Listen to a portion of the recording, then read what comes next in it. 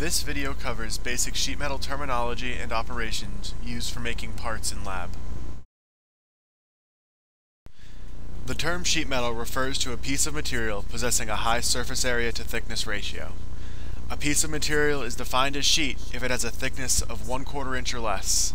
If the material is thicker than 1/4 inch, the material is termed plate. Sheet metal is a versatile material capable of being formed into a variety of shapes.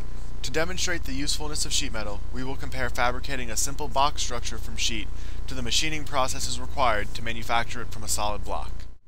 Because material cost is always based on total volume, the cost for a piece of sheet metal versus a solid block is much less. Once the material is purchased, we need to look at how much of the material needs to be removed during the fabrication process. To make the part from sheet metal, we need to cut out 4 corners and punch 4 holes. Making the part from billet requires machining away the entire center section and then drilling the 4 holes.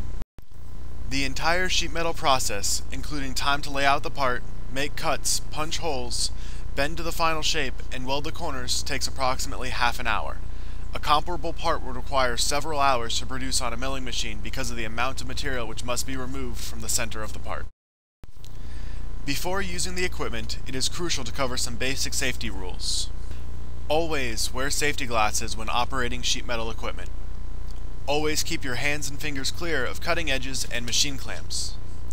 Be careful of sharp edges on sheet metal parts. Assume every edge is razor sharp, and always wear gloves to protect your hands when working on any unpowered sheet metal equipment.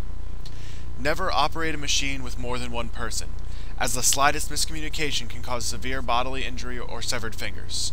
If you required assistance, ask a TA for help using the equipment, not another student. Make sure the material being used is flat, not round, and is thinner than 16 gauge. Now that safety has been covered, we can mark our workpiece to denote the various sheet metal operations that will be used in fabrication. To denote a region that will be cut, use a solid line. For holes to be punched or drilled, mark the appropriate location with a cross or a dot. Bends are marked with dashed lines. If there are multiple bends in different directions, mark the flange appropriately, for example, up 30 degrees or down 90 degrees. We begin making our part by using the foot shear to cut the material to its approximate size. Line up the first cut line with the edge of the blade by looking over the top of the cutting blade. Once the workpiece is aligned, gently bring the pedal down by stepping on it. This will clamp the workpiece in place. Once secured, stand on the pedal and stomp with one foot to force the blade to shear the material. Now that the rough shape has been cut out, we need to remove the corners. To do this, we will use the 90-degree corner shear. Line up the corner to be removed with the blade's edges.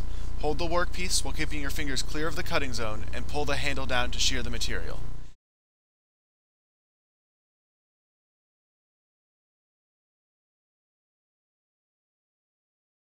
If the corner being cut is not 90 degrees, the hand shear can be used to make the cut. Line the cut marks up with the edge of the blade and pull the handle down to shear the material. It is important to punch out holes before making any bends in the part. Once bends are made, most holes will be unreachable due to geometric constraints. To use the punch, first mark the center of the hole with a center punch. This will help align the hole punch properly. To select the appropriate die, turn the small handle on the right-hand side and rotate the turret until the proper punch is lined up.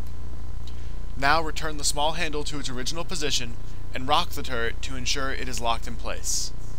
Now you can locate your workpiece under the die by lining up the center mark with the small cone on the bottom of the die. Pull the large handle down to force the punch through the workpiece and create the hole. With the holes punched and corners removed, we can now bend the sides of the box up. To do this, we will use a sheet metal brake. Align the bend line with the edge of the beam and lower the orange handle down to securely clamp the material. Now, rotate the ball end handle to create the bend.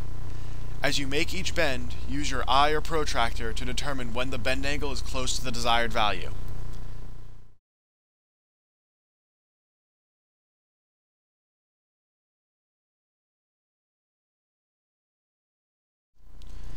When we go to bend the third side, the beam comes in contact with the other 2 sides, preventing us from bending our workpiece past 45 degrees.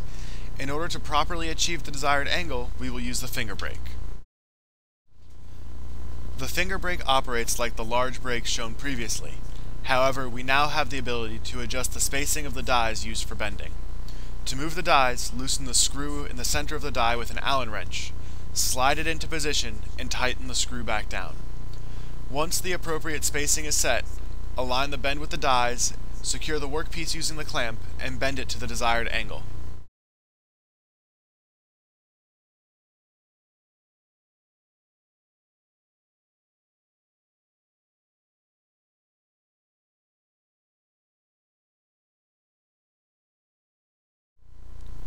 Now that our box is complete, we can use the welder to close the seams at the corners to make the part more rigid and better able to support the required loading. This short overview was intended to showcase the sheet metal capabilities that exist in the lab and highlight important safety when using the equipment. If you think sheet metal fabrication might be useful for your project, consult a TA for a more thorough understanding.